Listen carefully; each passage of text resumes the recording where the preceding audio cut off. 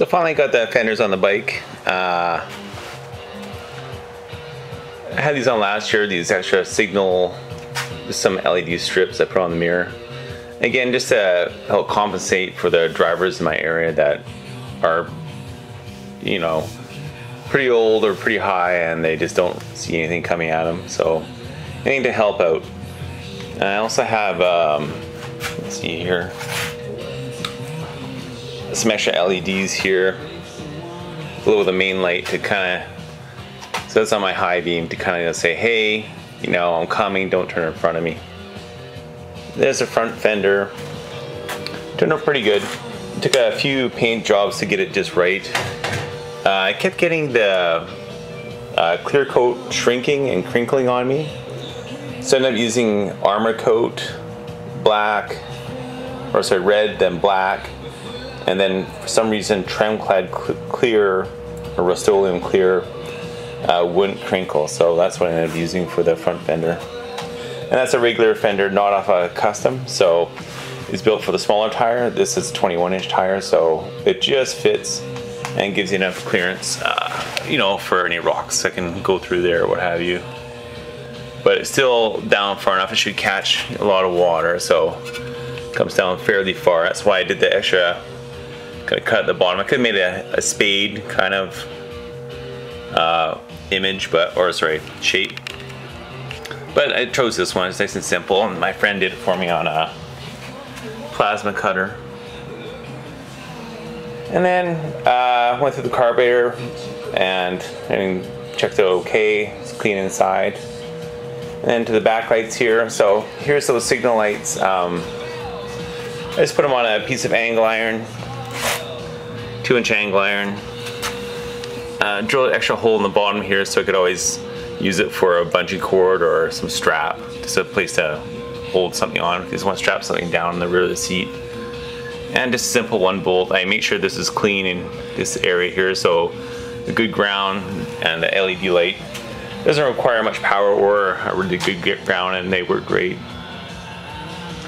And then see them on the other side, and then put my running light on my license plate, right there, and made this bracket out of the original bracket like it showed in the previous video. So it's just 1 bolt and it goes in behind the shock, and then that'll hold it steady, no problem. And there's the wires, this power and ground. And then mounted my side bag on. It originally came with these straps here.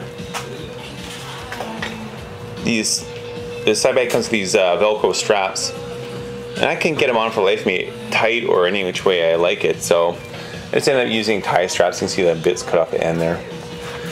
But it fits great, so just tie strap it to the, up here to the frame below the fuse box cover, and then up here right by the shock. Let's see, where is that one? Yeah, so right in behind, between the shock, this is the frame there, and the final one's down there to the swing arm. So it does have a bit of movement, but not too bad.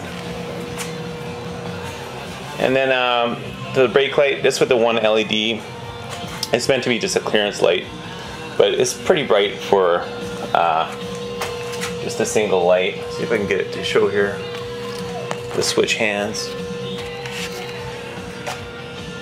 There we go. I like the LED so it's kind of instant on and off. You kind of flash people a little bit or whatever, you know. Say, hey, idiot, I'm slowing down, you know. Heads up. So that's about it. I screwed up on the wiring. So for the wiring, oh, actually for the seat, this is the original Sportster seat, and I've kind of cut most of the foam out of it. Where it's all rippled here is all a gel pad.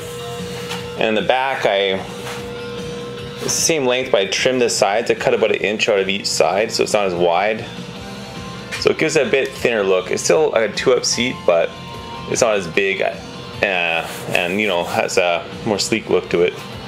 From the back with a bob fender, the bike looks pretty narrow. It has the big tank on it still, but with a small side bag and bob fender, you know, the back tire looks big and doesn't look, you know, too bulky like a big bagger or something like that. You know, makes it look a bit lighter and more sporty, like a Sportster should be. The rest don't totally match. Like the red on the tank's a bit darker, except this one pinstripe here does match the rear fender pretty close. But that was just armor coat red. Can't remember the name of the color, but whatever color you want. And same on the back, it was 2 layers of armor coat and then a clear coat of trim clad, and somehow it didn't crinkle. I tried to do them, well, it was still pretty wet, so within an hour of spraying the base coat, I put the clear coat on and it didn't crinkle. That's about my 3rd attempt. So let's take the seat off here.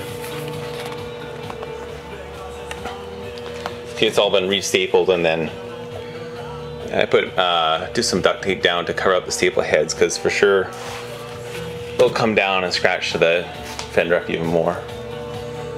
But one thing I did was, so there's the original harness, and then I bought that harness off eBay, the male end. It runs through here under the frame, pops out through the frame here, and then in behind the shock and under the frame, and I had tied it back to save as much length as I could, and then ran my signal brake light to there. But then one problem, well, one kind of knock against it is I ran from this point here, I ran the running light back to the license plate. So it's kind of like one wire going the whole way through the swing arm. So that kind of has to go from there up through the frame and then back.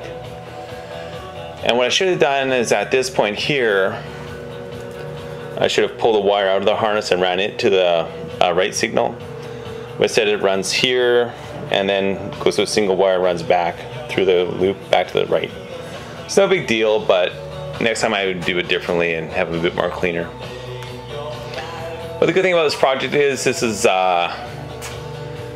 say $8, $8, $10, and the fenders were 40 with a air cleaner lid.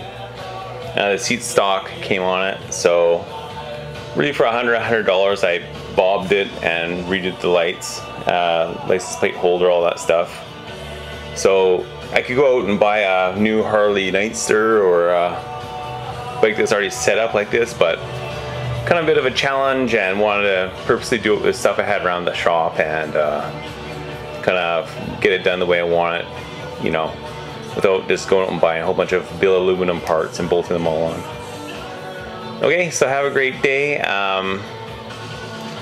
Hope you all ride safely, and make sure you always check your lights before you ride. Make sure none are burnt out or have some wiring problems like I'm probably going to have. Okay, have a great day. Bye-bye. I should also mention that I had the original Fender guard that fits down in that area and protects your electronics against rocks and debris and water. So I was going to fit that in, but since I lowered the fender down with this spacer to kind of get the seat a bit lower and lower the whole back end, I just ended up using a piece of rubber. You can see it right in there. It's just like on a rally car mud flap type thing, just some flexible rubber, and just shoved it down. Tied it into the top. Actually, you can see it on top right here. There's the top of it there, and this draped it down, and so it'll catch all the rocks and water and stuff that will get thrown in from the rear tire. And so here's those paints I used, Armor Coat. It's like the cheapest paint you can buy pretty much. Black, red, I don't know, it has the color name on it. But anyway, those two paints and then a trim clad clear. Used within an hour, didn't crinkle. It was kind of hard with two colors, so we had to let one dry and then tape it and then paint the second color. So, but by the time I spent painted the second color, it was basically still a bit tacky, and then the gloss went on, the trim clad gloss went on and didn't crinkle. I tried other stuff, polyurethane, and the trim clad black would always crinkle with the trim clad clear, but the armor coat black would not, which doesn't make sense, but that's just the way it worked. Another thing, it was nice and sunny outside, so I as soon as I put the clear on, I put them in the sun to get rid of all the solvents as fast as possible. So kind of give them a quick, 10-minute bake in the sun, and you can smell the solvents coming off, and it didn't crinkle and shrink up and get that horrible look where I have to sand it all off and repaint it all over again.